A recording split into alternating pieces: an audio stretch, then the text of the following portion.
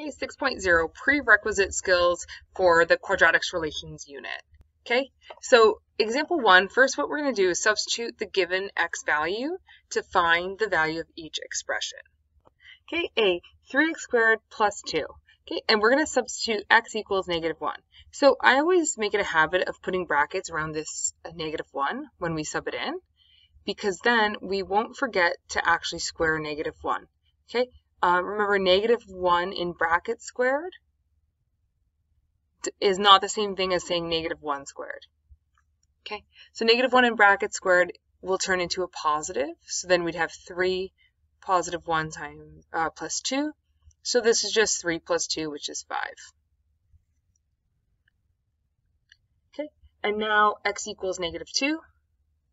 I'm going to go ahead and substitute that -2 into the brackets, exactly where the x's are. Okay, so this is -2 times -2 squared is 4. Okay, -0.5 times -2 is +1, and then bring that down, +1. So we get -8 plus 2, which is -6. Okay, for the relation y equals 3x plus 2, make a table of values for x equals -3 to x equals 3, then graph the relation. Okay, so we're going to take these x values, we're going to put them in the x column, -3, -2, -1, 0, 1, 2, 3. Then we're going to take every single x value here and sub it into where the x actually is. So we're going to have 3 times -3 plus 2. Okay, so that's -9, -8, -7. Then we're going to have 3 times -2 plus 2. So we're going to have -6, -5, -4. Then we're going to have 3 plus -1. And every time we go through this equation, we're going to substitute this x value in. Okay, we get -1. So going down, we're going to get 2, 5, 8, and 11. Okay, the first difference is it's always going to be 1 less than the previous. Okay, so 11 minus 8, we get 3. When we go up this y column and we subtract the y's. Okay, 8 minus 5 is 3, 5 minus 2 is 3, 3, 3, and 3. Okay, so as we can see, the first differences are constant, and therefore it is linear. Okay, also, if we take a look, because the x's go up by 1s, this constant number here, just the 3, that's directly our slope, which makes sense because this is linear, so our slope is 3.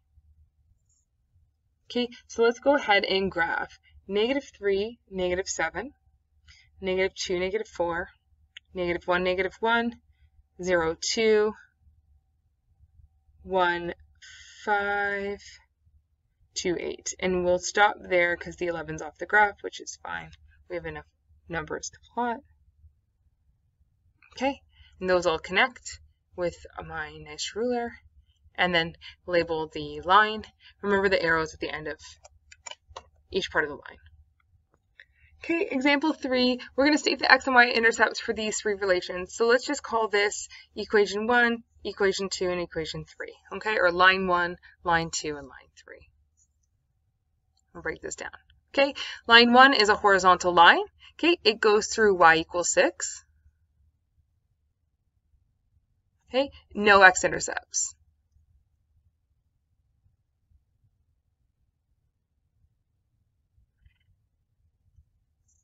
Equation 2, the x-intercept would be a -5, and the y-intercept is going to be -3.5. Okay, and then equation 3, I'll just write x-intercept and y-intercept. Okay, the y-intercept comes first. Remember, we always read graphs from left to right. Okay, so we'll go left to right, and we get the y-intercept of -3 first, and then we reach the x-intercept of 15. So just a recap of subbing in numbers, first differences, graphing, and then x and y intercepts and what they look like.